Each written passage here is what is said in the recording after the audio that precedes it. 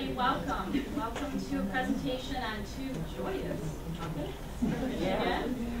Seizure and gas chambers. All right, well, let me just kind of introduce myself. I have kind of a convoluted background. I'm actually from Michigan, and I'm from Owasso, and I spent many years as a prosecutor in Ingham County. And for any of you who were involved in the, well, it really was 2000 to 2003 pound seizure campaign, that was through an organization that I co-founded called Friends of Ingham County Animal Shelter, of which Allie was also associated with. So I spent a lot of time as a prosecutor, spent a lot of time volunteering at the animal control shelter there, and that's how I learned about pound seizure the hard way. After leaving Ingham County, I went to Washington, D.C. area where I worked for the National District Attorneys Association. From there, I ended up going to the American Humane Association and heading their legislative office. And one of the first things I did when I landed there was I sat at my desk and said, Michigan is going to end pound seizure and gas chambers, and I'm now in a position to do something and put some backing behind it. Yeah. And we got so close. Oh, we got so close. It's maddening. It's maddening. But I wrote the pound seizure bill that was filed in early 2009, and it went all the way through the House, and then it died in the Senate, and then worked on the gas chamber language along with Michigan Pet Fund, and same thing happened there. So that was discouraging, but entertaining and educating. Well, now I'm back at the National District Attorneys Association, and I'm creating a program to train prosecutors on animal cruelty issues because they don't have the training. So I'm trying to get that out. In my volunteer time, I'm the vice president of No Paws Left Behind. It's a national group that deals with foreclosure pets, and we try to get them out to rescues and to shelters who will adopt them. I like that adoption guarantee language. So we get them out to adoption guarantee shelters before they are seized by animal control. I'm part of the Michigan State Bar Animal Law section, past president and co-founder of FICUS, and I'm with King Street Cats now, which is just the cutest little free-roaming cat orphanage, we don't call it a shelter, in Alexandria, Virginia, and have a lot of fun with that. And together with Holly and Jill Fritz and Debbie Schott and Wendy Swift, who's with Humane Society of Kent County, we co-founded Michiganders for Sheltered Pets, which I'm going to talk about a little bit later. And I've just done far too many trainings, but this is what I do, this is what I love. And I also published a book just a few months ago. If you really want to know the ins and outs of pound seizure and really get involved to help us end this once and for all, please, I have the book here. It's at a significantly reduced rate. It's cheaper than Amazon, so I encourage you, please get this and read it. It'll really educate you on what's going on. So just very, very briefly, before I get to the actual topic, I just want to go through and explain how incredibly powerful you are. You have no idea how powerful you are. And this is what I learned when I was Vice President of Public Policy for American Humane. I could sit in my office in the greater DC area and come up with strategy and things to do, and what good is that in Michigan? It wasn't good unless you all got involved. And so I really learned the power. I mean, we all know that. But I really learned the power of local grassroots advocacy, because you're the ones that are going to vote people out of office. And just looking at the elections this past November, holy cow, did people speak or what? You can vote people out of office. I've seen this at the county level in Ingham County. Right before we began pound seizure, we took county commissioners out, and we replaced them with pet-friendly ones. That's how we won. So you are very powerful. We need you. We can't do this. Even with this Michiganders for Sheltered Pets Coalition, we need you. So please, get involved. And I always ask people to decide, are you an activist or are you an advocate? And a lot of people are like, well, what's the difference? Okay, conjure up in your mind, what is the image of an animal activist?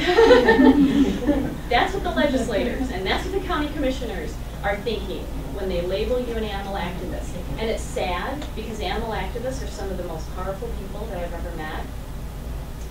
But when you say animal advocate, it kind of has a different feel to it, right? A little more, hey, let's hold hands. So I'm very careful about what I'm called, even though last week in our local paper, on a story that had nothing to do with really advocacy, I was labeled Allie Phillips, an animal activist. And I went up to the reporter afterwards and I'm like, really? What? I mean, this was about a rescue transport program. It's like, what, why'd you call me that? Oh, well, isn't that what you are? So I had to educate him. So when we're going out, when we're lobbying, when we're talking to legislators, tell them up front, I'm an animal advocate. You know, and I'm here to talk to you about blah, blah, blah bills. And that instantly puts them at ease. Because if you show up, I'm an animal activist, boom. They think you're tying yourself to a tree and you're going to throw blood on them. And that's the image that they get. And that's the image that they want to portray to their colleagues to discredit us. You may also get the question, are you animal rights or animal welfare? And to me, it's about animal protection. So that's the word that I like to use, because when people hear animal rights, again, they think, oh, you're an extremist. You're going around and you're bombing buildings.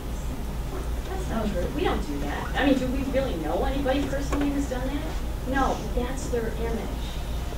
So really, all of this is about image. It's about credibility when they're going out there as a citizen advocate.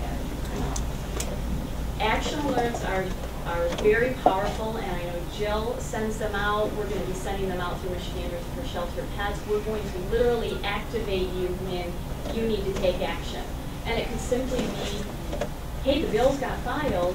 We need you to go and tell 5 friends. And then 2 weeks later, you may get an email that says, hey, talk to your own veterinarian. Not you personally have a veterinarian, but your pets. But have you talked to your vet?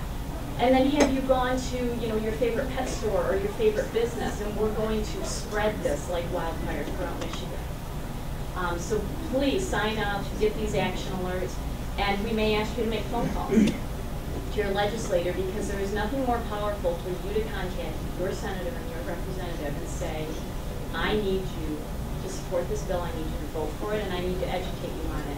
All the materials are on the table out front. They are also on Voiceless, Michigan for Shelter Pets website. You can download it.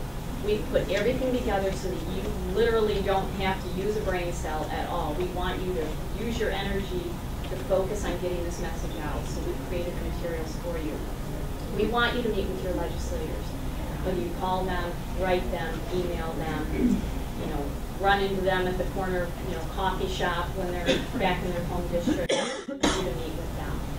Because we need this grassroots movement. You know, 5 people can't do it. 100 people can't even do it. We need tens of thousands of you to do this with us.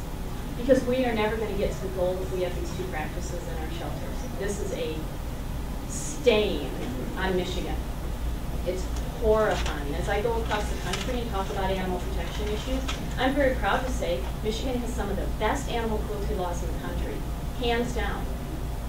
We have some of the worst animal sheltering laws in the country. And that is really embarrassing for me to say when I am in states who I know have worse laws, like West Virginia, Alabama, North Carolina, but yet their shelter laws are better than us. West Virginia's outlawed gas chambers and following seizure. Why haven't we? So we need to do this. And then lobby days. Jill, you have a lobby day coming up, yes? April 13th. April 13th. Sign up. This is very important to get together and to storm the Capitol. Really, learn the issues. When you learn these issues, they're very powerful. You're going to get ridiculous questions out of legislators. You need to be able to answer them. Again, these fact sheets that we put together have literally gone under transition for the last 3 years. We have put every ridiculous argument in there that you can imagine, and we've given you an answer. So just, you know, use those. It's all there for you. We need everybody to collaborate, to work together. This is not about who's going to win this. You know, who's done the most work. It's not about us. It's not about us. We need to band together. And there's always, you know, a handful of people who like to sit behind their computer and nitpick everything that we do, right? We all know those people that complain no matter what you do. You know what? Let them do whatever they need to do. We need to stay focused on what we're doing, and we will win. We will win this. Having credibility is so important when you're going out to lobby. Because if you say something that is not true, it will forever stick on you, and you will never get rid of that. So again, these fact sheets that we created have been fully vetted, fact-checked, everything is 100%, 1,000% factual. You can rely on it. And the one thing that I've learned, and for any of you who have lobbied, is when you go to a legislator or to a county commissioner or a city council, when you go in with high emotions, they get turned off, don't they? They really get turned off. That's kind of sad. So we come at it with facts, again, which is why we have these fact sheets. But when you do find kind of a kindred spirit, you know, in the legislature, then you go in with the emotion. Here's a photo of, you know, Coney and the dog, and that hooks them. And then they're going to go out and lobby for us. So, you know, kind of balance the facts with the emotions. And we have to learn what the opposition is doing, and I'm going to go through that in a little bit. Because they come up, frankly, with ridiculous arguments. And it takes us about 8.3 seconds to defeat their arguments, and then they come up with another one. So, you know, rely on us. We're doing that. We're vetting the information. We're going to get the information to you. We need to get this out to the media. If any of you have any contacts with the media, we want to start getting op-eds in all the local newspapers. We've even written a sample one that as soon as these bills are filed, which is literally any day now, we got op-eds ready to go. We want all of you, slap your name on it, get it in your local newspaper. Wouldn't that be amazing if all on the same day we have like half the Michigan newspapers running the same op-ed? Oh, that'd be fantastic. I've already talked a little bit about divisiveness, you know, the people that try to interfere with what we're doing. And I'm not talking about the opposition, I'm talking about people within our own ranks. Stay focused. I mean, if you have people like that just nitpick everything that you do, everything that you're trying to do, you know, call us with Michiganders for Shelter Pets. We'll boost you up. You know, we're all in the same game. You know, we've all been where you are. I mean, we've all been in the shelter, you know, dealing with this stuff. So, you know, we're here to boost each other out, not tear each other down. And these are long campaigns, so just please be patient. We're already 2 years plus, more than that on the pound seizure. I mean, the pound seizure we started hitting pretty hard in 2003. You know, 8 years later, we still don't have a state law, but we're getting there. You know, but above all, take care of yourself. Because if you're not strong and healthy and of good mental capacity, you know, what good are you? What good are you? So we need you to be strong. The animals need you to be strong. You know, I'm a big fan of going out in my backyard and just screaming. Of course, my neighbors. They're like, oh God, what is she doing over there? But I want to kind of give you the beginning of how I got involved in pound seizure, and this was back in 2000. I started volunteering at Ingham County Animal Shelter, not the shelter that Jamie runs now. This was, I know you can all picture in your mind a very sad shelter that's gray, dingy, and cold, and the animals have nothing to sit on but newspaper. They have no toys, they're not getting walked. The shelter staff looks at you like, why are you here?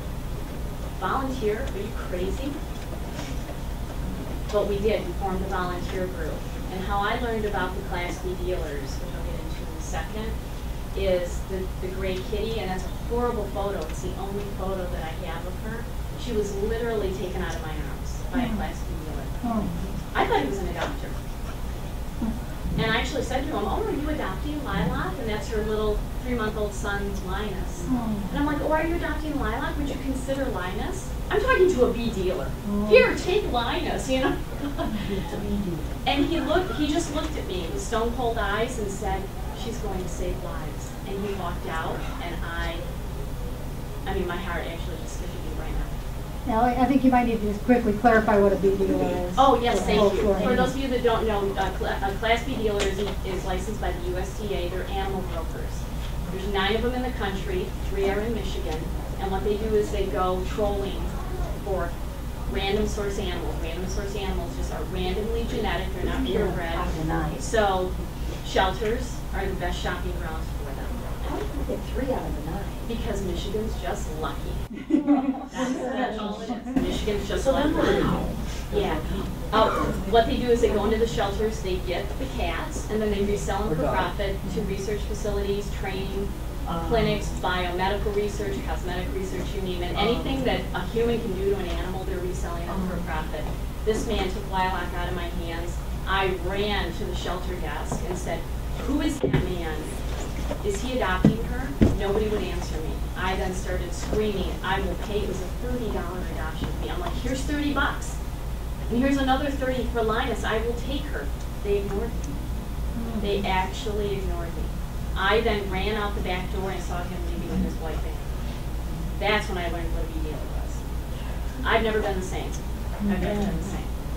So, seizure. Okay, this is where these dealers go in, and research facilities can go into a shelter and take a cat or dog for research. Under Michigan law, they are allowed to do this. There are, like I said, 9 in the entire country. 8 are in the eastern half of the United States. 3 are in Michigan. Now, what is different about when I say Class B dealer, there are actually 29 Class B dealers in Michigan, but they don't all do this.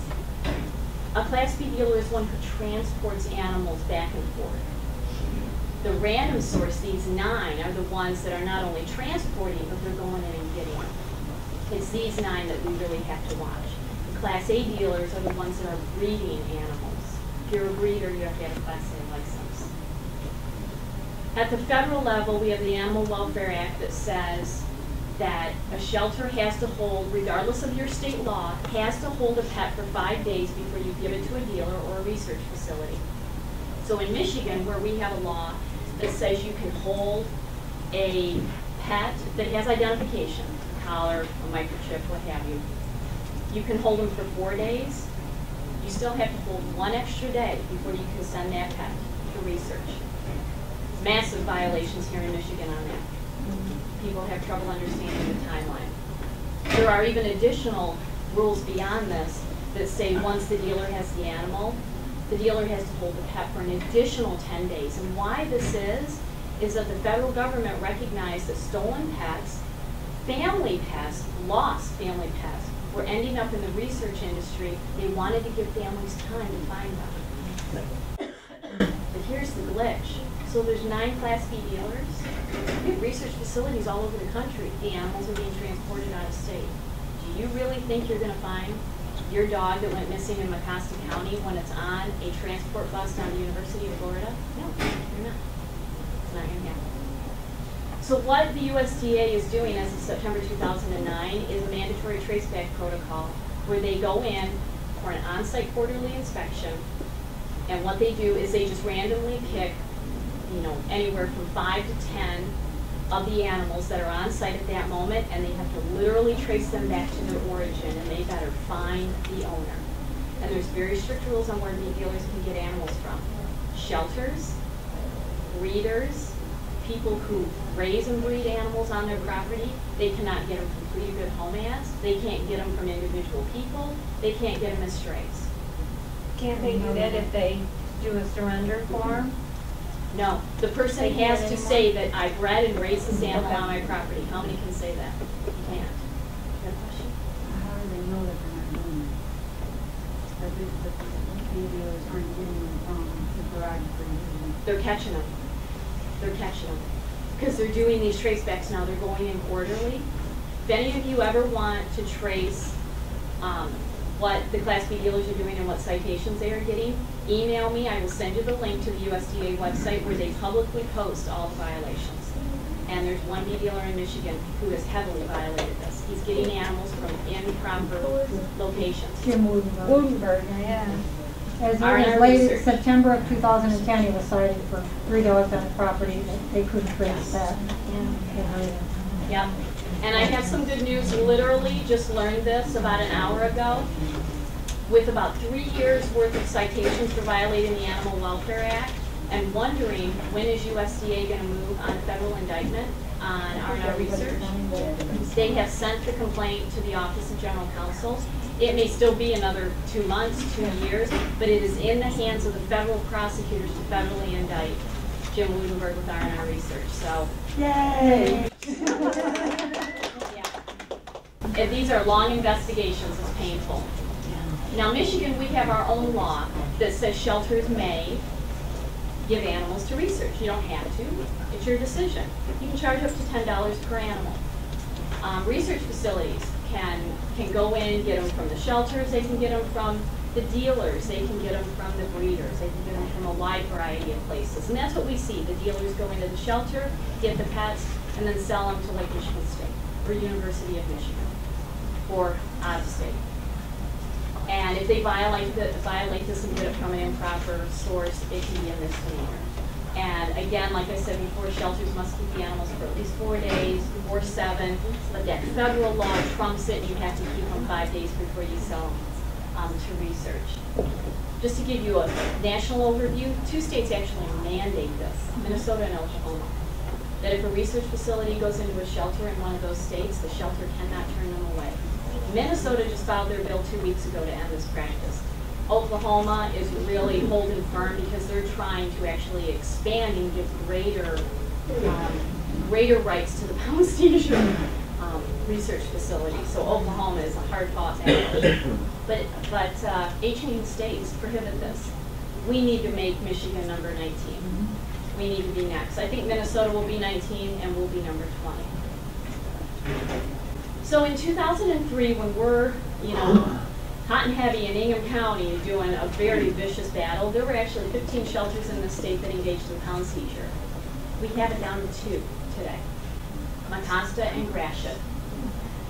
Look at all those shelters that got rid of it. Jackson, Eaton, Judy here in Eaton, raise your hand. Yep, very instrumental in Eaton County. Montcalm was a vicious battle 2 years ago, and then Osceola quietly got rid of the practice. Here's the problem, because a lot of people say, well, we only got 2 shelters left. Why do we need a state law? What do you think the bee dealers are doing? Seeing that, holy crap, we only have Gratiot and Mecosta? They're going to worm their way into other counties that really don't know what this is. When Jackson banned the bee dealer in 2006, what did that bee dealer do? He snuck his way into Gladwin. And before the rescue people could find out, he had gotten 2 weeks' worth of animals, and then they mobilized. And they kicked his butt out of there very quickly. That's what's going on. Be vigilant.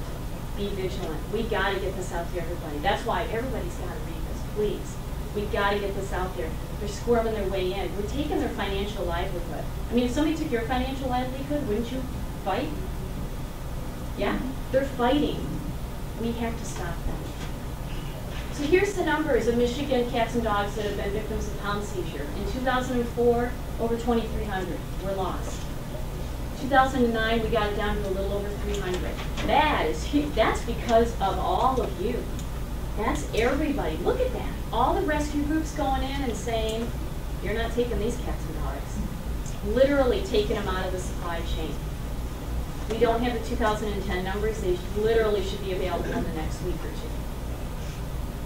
So we're dwindling, but for those 329 cats and dogs, their life, as they knew it, came to an end. They were not bred for research. They were not meant to be handled by strangers, poked and prodded in a cage without their natural behaviors. Those 329 pets don't even want to think of what happened. And for the rescue groups that were in those shelters, for these 329 pets, it's heartbreaking. It's heartbreaking to have the lilacs of the world taken out of your arms. Look at that cat. Who wouldn't want to adopt that cat? She was a victim of pound seizure last year. And what we find is, luckily, there is this dwindling practice. We find that about 9% of all research animals are cats and dogs, but only 0.3% are actually bee dealer shelter cats and dogs. So it's a very, very small percentage, and that's powerful when the medical industry comes to us and says, oh my God, we're never going to cure cancer without flea-ridden Fido. Really? Really? Well, first of all, you're not getting a lot of pets. They're not using the random source pets. They're not wanting the shelter pets. That's our strongest argument. The research industry is saying, we don't want them. We don't have a supply. Great. Then then let's close this, let's close shop and not do this anymore. That is powerful. Because look at what it was in 1977. Look at how many dogs and cats were in research. 176,000 dogs, 62,000 cats. Huge lowering of the number. This is one of our most powerful arguments.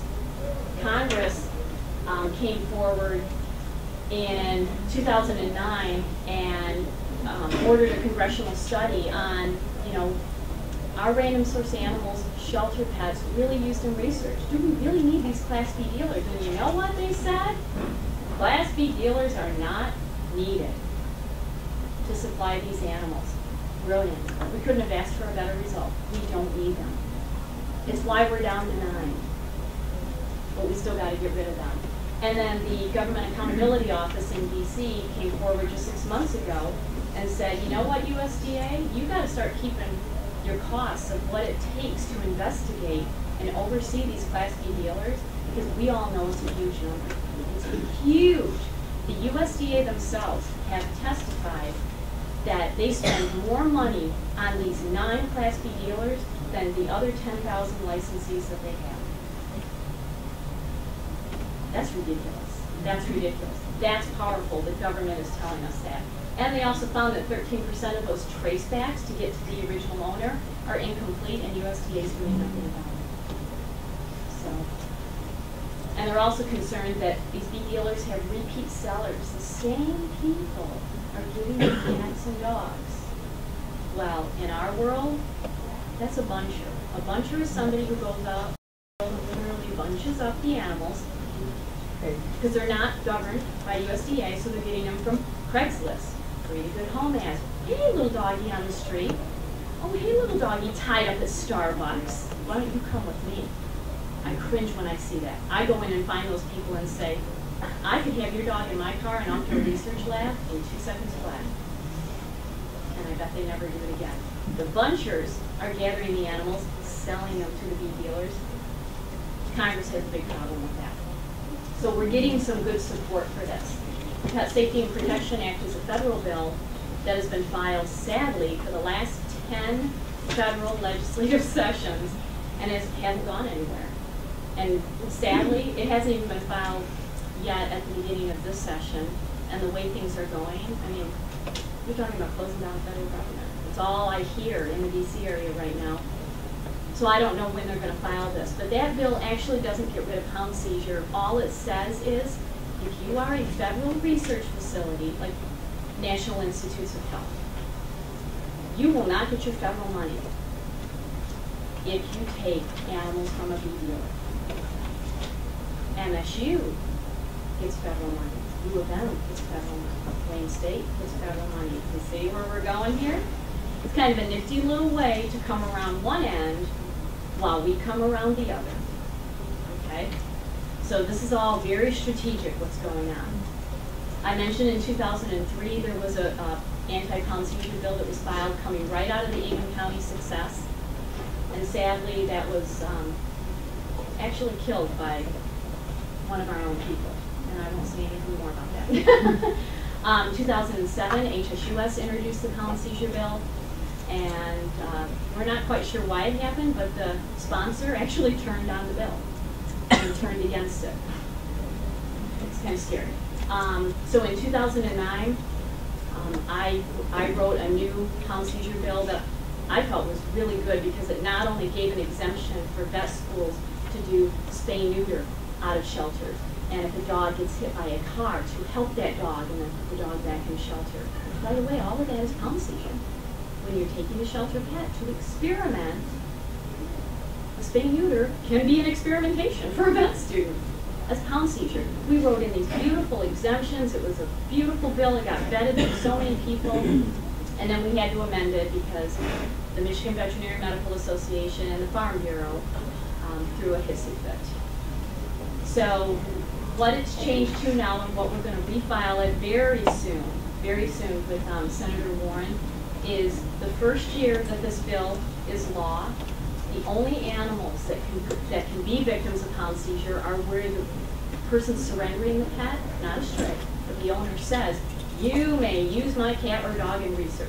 They have to say it.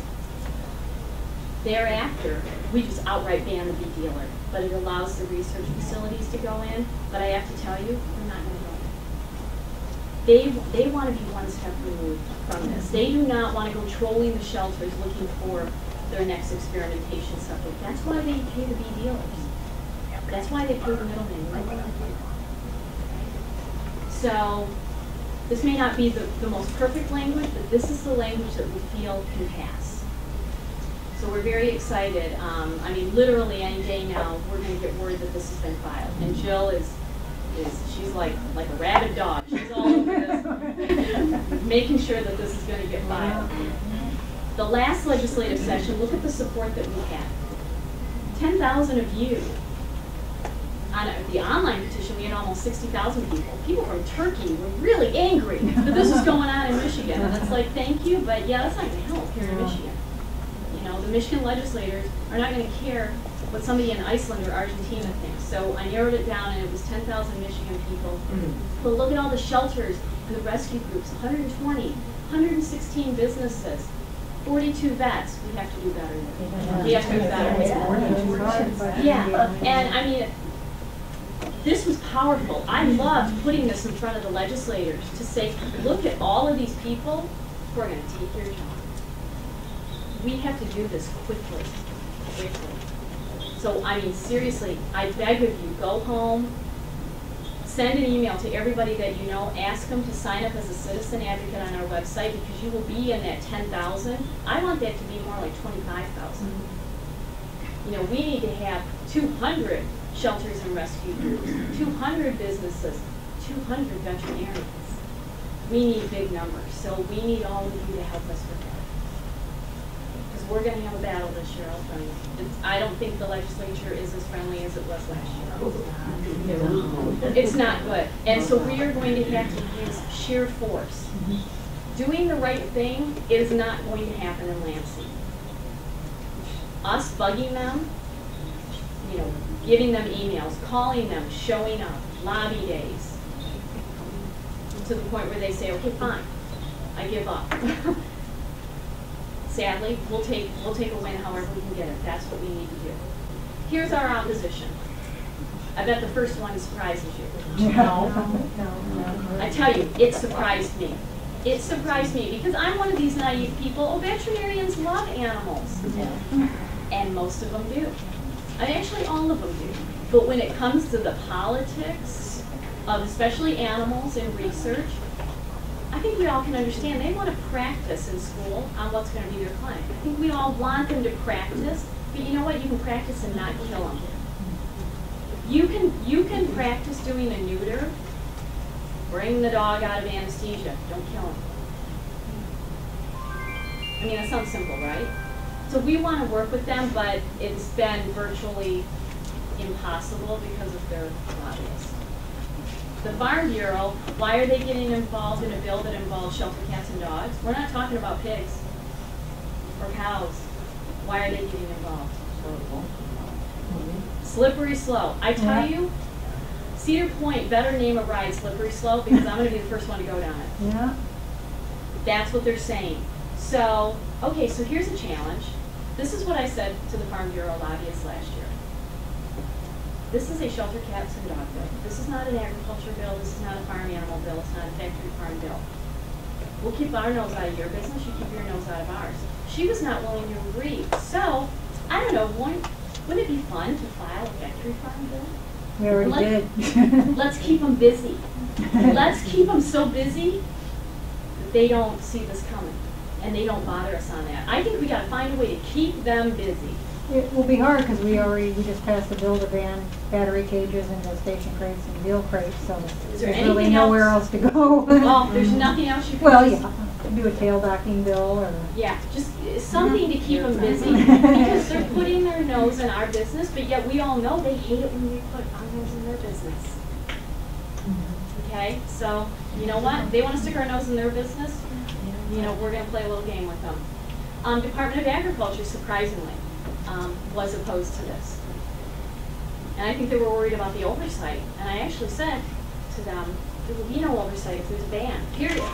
It's done. University of Michigan has one doctor. that was, you know, very passionate that he needs his older dogs, you know, to do his research. And who is this doctor? Dr. Rush.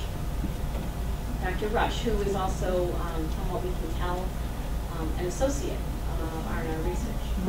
Is it RUSH? U of M Medical School? RUSH? Medical. Pardon? RUSH? Rush. RUSH, yes. Yes. I thought that was just on the news last year that they stopped using. Only in one class, the Advanced Trauma Life Support class. That's it. Yes. Yeah. Yep. And then of course the Class B dealers, but they were pretty quiet last session, which was nice. So this is why we need a new law. I mean, yeah, we only have 2 shelters. I don't know, do we? Have they squirmed their way into more? We're going to find out when we see the 2010 shelter reports any day now.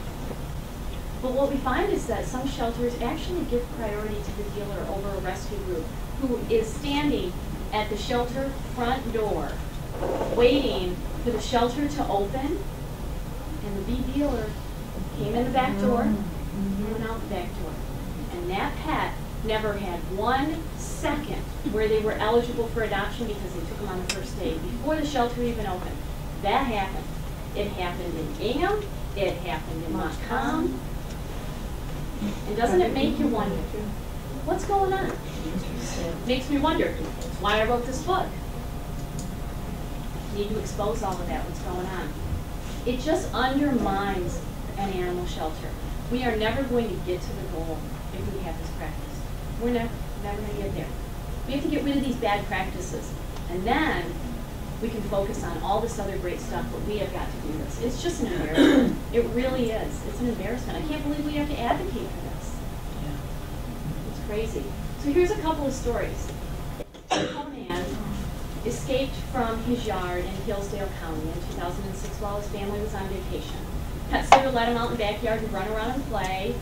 And Conan was like, freedom! Over the fence, boom. They were right on the county line to Jackson. Pet sitter didn't even think of calling Jackson County Animal Control. Conan got picked up, ended up there. 5 days later, literally, after the minimum hold, sold to a B dealer. Then the family came home from vacation. Here's the kicker.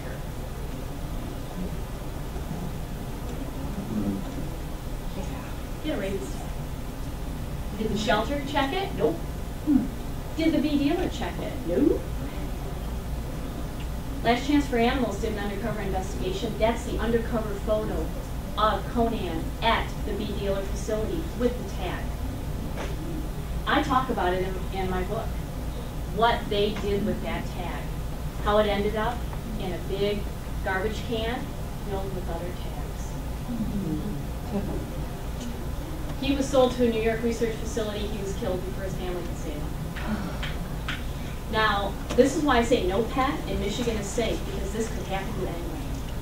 This could happen to anybody. Somebody, even if you live here in Washtenaw County, you know, hours away from a pound seizure shelter, who's to say a buncher isn't going to pick up your pet and transport it? No pet is safe. Yes, you had a question. In that case, I mean, could a family go and sue the shelter and go after the Class B dealer if tags were on this animal? And what about the case of like a microchip or something? Now, you could try. It really hasn't been done, to my knowledge, but you could try. Ionia County did get 1 dog back. I'm going to talk about this. Yep. Yeah, we actually did have an happy story. So we encourage people to call in abuse and neglect, right? We want them to. We want these pets to be out of abusive homes. Well, Chance and his siblings were in a neglectful home, and a Good Samaritan called up Jackson County Animal Control, which, by the way, doesn't do this anymore. But at the time, they went, they picked up the dogs. 5 days later, all of them were sold to a B dealer, including little Chance. Look how terrified he is. This is simultaneous with not only rescue groups, but adopters wanting Chance and his brothers. They were beautiful, beautiful golden retrievers. And the shelter and the dealer actually went back and forth and fought. Well, who actually can give them up? I mean, they're in the hands of the dealer. Can we give them up, or can the shelter? And by the time they were exhausting themselves with that, they sold them to a research facility. That's just so beyond wrong. Those animals were betrayed twice. They were neglected, and then they were seized in pound seizure. Here's Mittens. Is this the case that you're talking about? Yeah, Mittens. Mittens. This really turned out very well, but Mittens was adopted out of Ionia, and then somehow ended up in Montcalm. And an Ionia volunteer looked and said, wait a minute, I think this is Mittens. I think this is Mittens. And so Ionia called and said, hey, this is our dog. We have a contract that says the dog comes back to us. You know, we're going to come get her. Well, after the minimum hold period, did they hold Mittens for Ionia? No, they sold her to a bee dealer. And luckily, holy hell was raised, and USDA got involved, and calls were made, and Mittens was retrieved. But, I mean, that shouldn't have happened. Why? Why would a shelter do that? Money? Yeah, Shelter didn't get a job for selling that dog to a bee dealer. Yeah. Somebody's Somebody's money. Yeah. Yeah. Makes you go, doesn't it? Yeah. Somebody's getting. Yeah. Yeah, somebody's getting. Pets get, about 5 million pets get stolen every year. Rusty here was stolen from her yard in Florida in 2005. How she ended up at Montcalm County Animal Control in 2008 is anyone's guess. Where was she for 3 years? What happened to her? Well, she was sold to a Class B dealer, and this still baffles me, but the bee dealer saw that she had a tattoo on her ear. He called Tattoo a Pet to find out who's the registered owner, but used a false name. Didn't say he was a bee dealer. Tattoo a Pet had caller ID. Knew exactly who was calling. Yeah. And Justine at Tattoo a Pet, you do not want to mess with her. She is one feisty chick. And she told him right on the phone, I know exactly who you are. He hung up. She found the owner. The owner said, get my dog out of here. Got it all arranged, ended up getting Rusty back, and Rusty went to a rescue group in Kalamazoo. Again, a lot of moving parts where animals are slipping through the cracks. This is any of these scenarios could happen to any one of us. This is why it's got to happen. All right, now we're on to gas chambers because I have about 20 minutes left. So you're probably wondering, why are we talking about banning gas chambers when we're just trying to talk about no more euthanasia? Well, like what's been said, there are going to be some shelter pets that need to be euthanized. You know, a dog that comes in severely injured, maybe was the bait dog in a dog fighting ring, and there's nothing that you can do. Do you want to gas them? No. We got to end this. Michigan's euthanasia law is not exactly strict. You know, with 8 hours of training, you too can learn how to euthanize animals. There you go. But that's only the injection method. If you want to gas, there's really no training. You can actually just take a barrel and hook your car exhaust up and go at it. Have fun with that. The only thing Michigan does say is you can't use a high altitude decompression chamber or electrocution.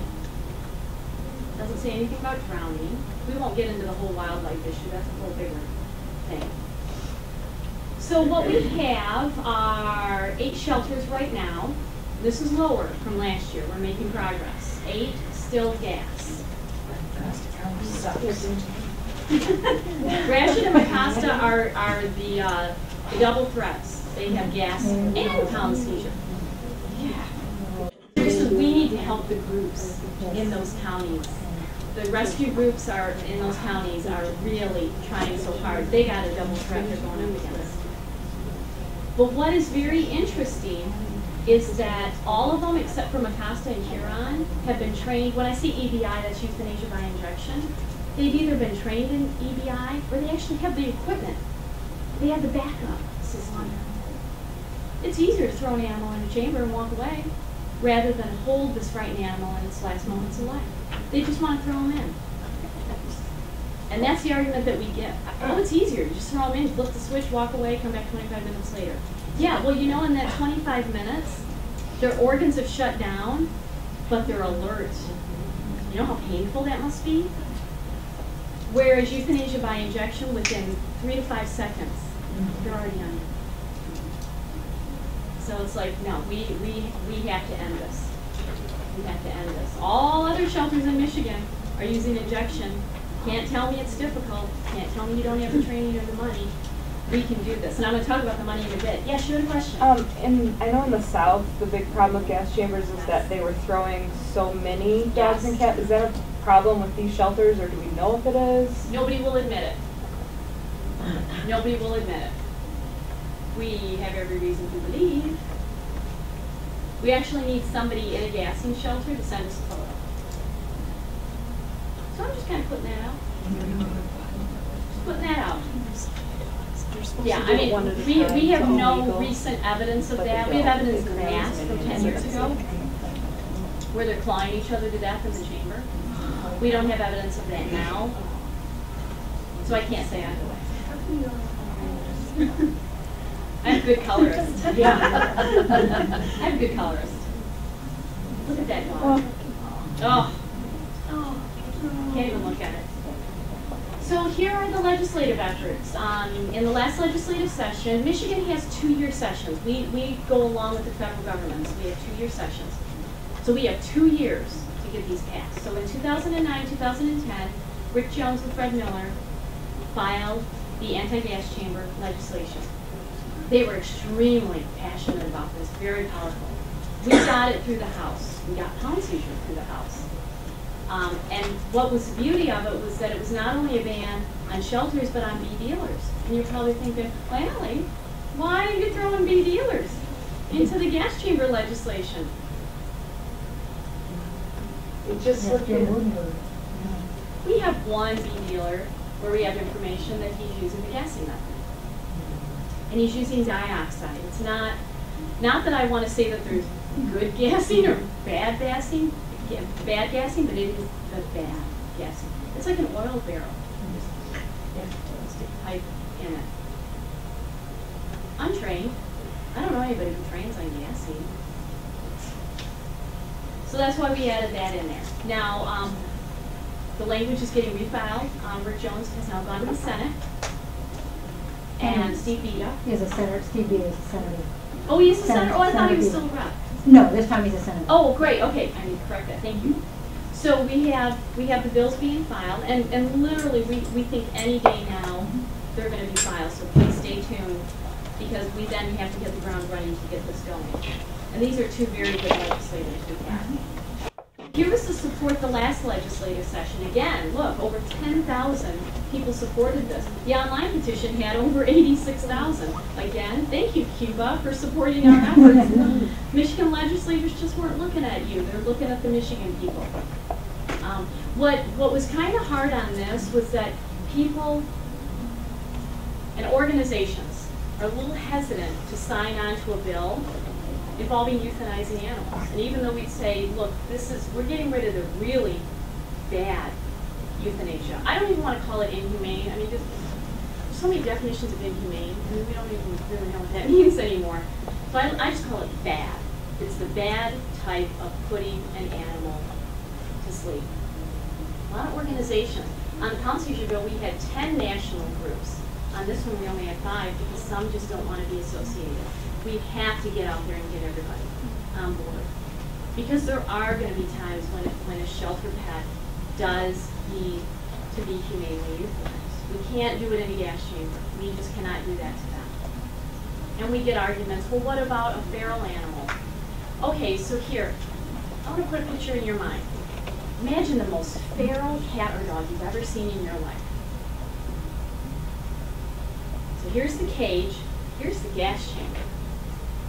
Put on your gloves, you're going to reach into that cage for that feral animal, fully alert, wanting to kill you, and you're going to drag that animal into a gas chamber, somehow let go of that animal and shut the door, turn the gas on? That's the most dangerous way to do it. The safest way is to anesthetize that animal. And you can put it right in their food. You can do a whole syringe and inject them and they just fall asleep. Well, while they're asleep, just finish the injection. Don't throw them in a gas chamber. But yet, the Veterinary Medical Society will actually argue that it's safer to grab the feral animal and put them in a chamber. And I think we all know that I mean, logically, that's not right. That's not right. Again, all of these arguments we have in the fact sheet, there's a lot of ridiculous arguments. There's our opposition. Gee, we see some common thread. I think they don't like us. But that's the common thread. Again, these bills are specifically, these are shelter bills, these are not veterinary bills. These are shelter cat and dog bills. These are not when the shelter happens to get a goat or a pig. Again, why are they getting involved? Now, Michigan Department of Agriculture, I will give you, has a legitimate concern. Who's going to fund this? Who's going to help these shelters transition? Well, I'll tell you, there's a very generous donor here in Michigan who, while I was at American Humane, gave an amazingly generous grant to help transition all of these shelters. Not only give them the supplies to do injection, give them the training for free, but actually take the gas chamber, buy it back, so that they can't say, oh, we lost money on the gas chamber. You know what? It's a gas chamber buyback program. There is no funding concerns whatsoever. So these 8 shelters have been offered, and these 8 shelters have not taken it. Why? But it's not a money concern. And, oh, and I got to tell you this, I didn't put this on the slide. There was a study done when I was at American Humane on, is it cheaper to use gas or injection? Injection is cheaper, almost by half. So they can't say, okay, we're going to set you up free, we're going to train you free, we're going to give you all the supplies for free. They may come back and say, oh, but then the continuing cost. Well, you know what? There's a study, and we have it available to give to you that shows injection is cheaper. There are no funding concerns. Do you think the reason they have so few veterinarians, I mean 41, right, there's got to be There's hundreds. hundreds Yeah. in the state. Do you think that they're concerned with the way that the veterinarian association views this? I mean, a political thing? Yes. Shouldn't we all try to get to talk to our veterinarian? Absolutely. Please talk to your vet, because this is what happened. When we started this endorsement campaign 2 years ago, we got 40 vets right off the bat. Because seriously, do you know of a vet that has a gas chamber? No. So they're very supportive of this. And actually, for the shelters that are transitioning for those few months, they're going to use a veterinarian for help. It's actually in the vet's best interest to support this bill financially. But then an email did come out from MDMA saying that they do not support this bill. And I actually had one veterinarian call me and say, please take my name off the list. Why? She said, I just feel very threatened. I'm like, it's a membership organization. What are they going to do? She said, I don't need any trouble. I'm a new vet. I don't need any trouble. But the truth is, the Michigan Veterinarian Medical Association is powerful. It's just like the American Medical Association. They want to govern their own people, their own way. They don't want any outsiders telling them how to run their association. Exactly. That's the American Medical Association is the same way. It's You know, it's like they want to police their own organization. They don't want anybody else.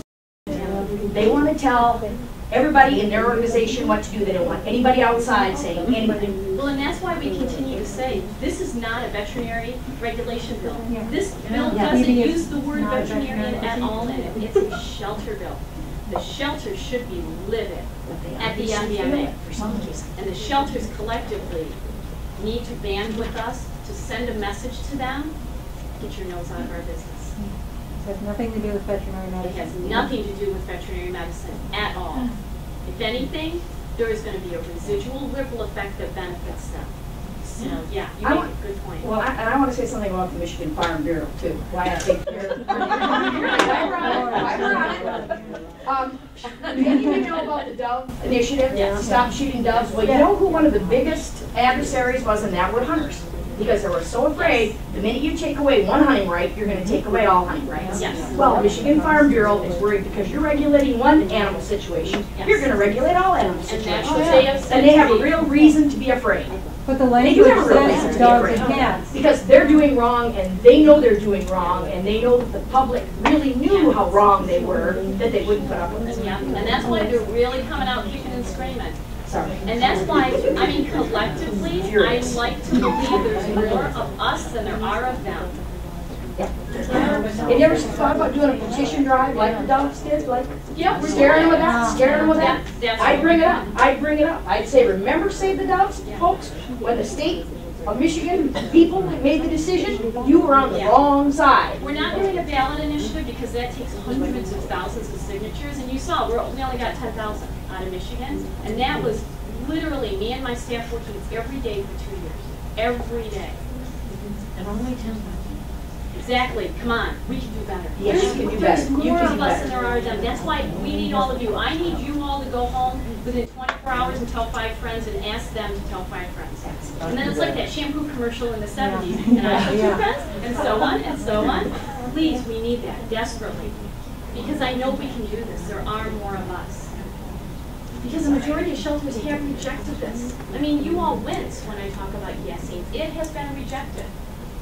And even Michigan Department of Ag says that carbon monoxide is dangerous to humans, and it can pose long-term health problems. They've come out and said it. The science supports this. This is not just emotion. We have the science and the facts to back it. So this is what we have to do. And if you've never seen a gas chamber, that's a nicer version of a gas chamber. Imagine your last moments. Ooh. So this is what we've done. We have decided to really band together. Because you know what? It's not about us anymore. It's not about us. We have to get together. Please join this coalition, Michiganders for Sheltered Pets. Voiceless Michigan is hosting the webpage.